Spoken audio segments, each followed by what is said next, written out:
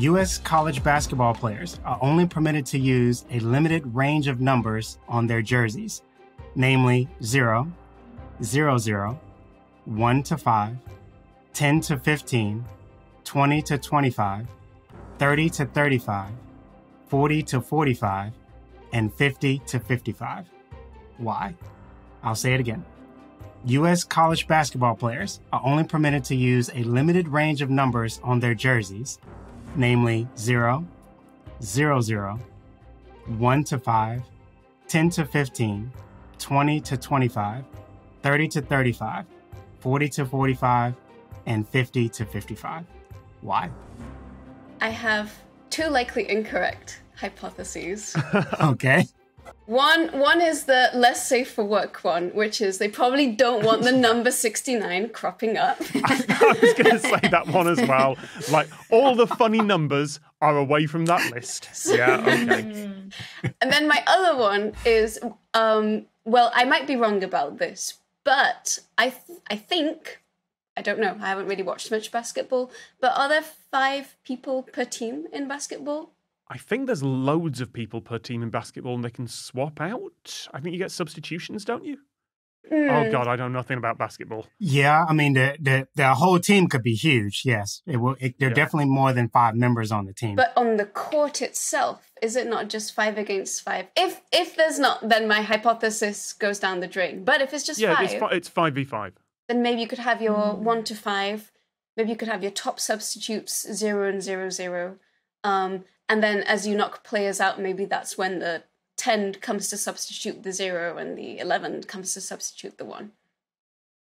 This is my first working hypothesis. Okay. No, I would say you're pretty cold on that one.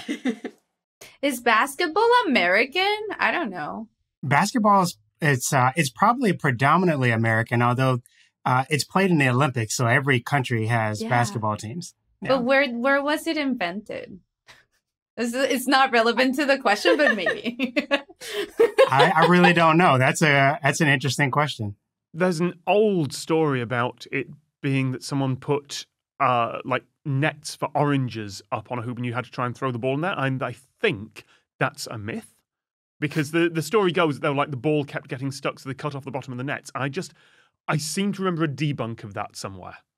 I know that the Aztecs had these circle stone things and they had to hit a ball with their hip towards that and aim at that, but that's not basketball. They claim soccer for that. Yeah, that's the old Aztec ball game, which was meant to involve human sacrifice at some point as well. It's so fun. But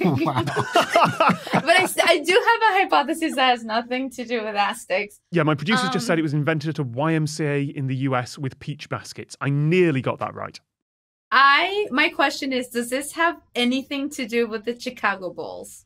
No, it is definitely not. This is college basketball. College basketball. I was wondering, did Michael Jordan claim 27 forever and nobody else can use it? Because that's the only thing I know about basketball. There are retired numbers in a lot of sports. Michael Jordan was 23. Oh, 23? Wow, yes. I'm so wrong. And I love Michael Jordan.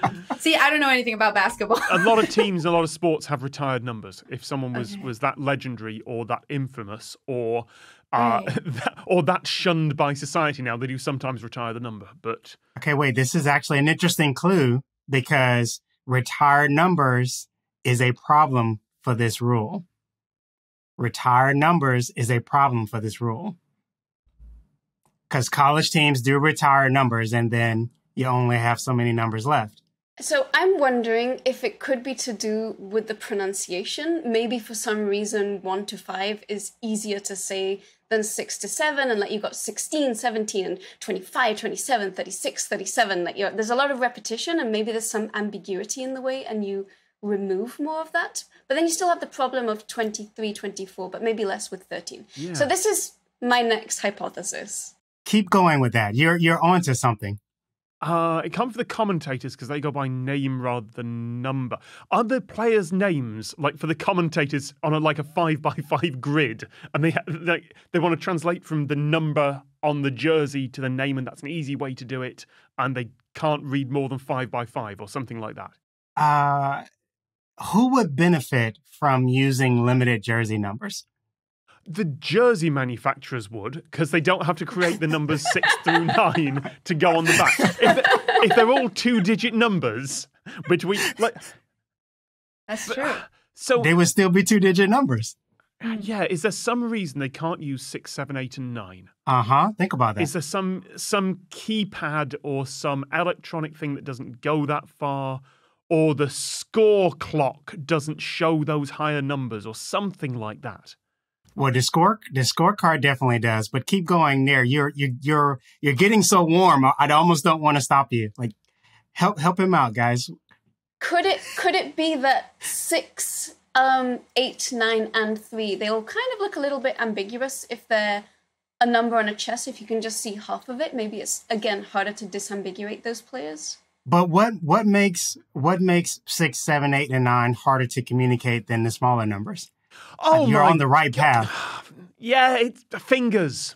You've only got 5 fingers, so if you want to call a substitution or yell at someone from the side of the court and you want to hold up your hands to say, like, number 23, you can do that with 2 hands if you don't have more than 5 as each digit. There you go. Yeah. That's so good.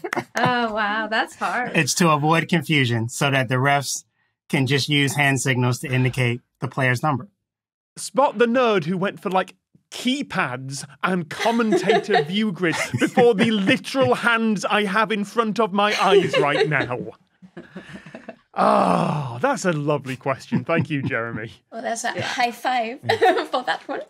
Yeah, so the primary goal there is just to communicate clearly. When the refs want to indicate a certain player number, if you're holding up a 2 and a 5 per se, you know for sure that that's number 25 and not number 7 or some other number that would be above 5.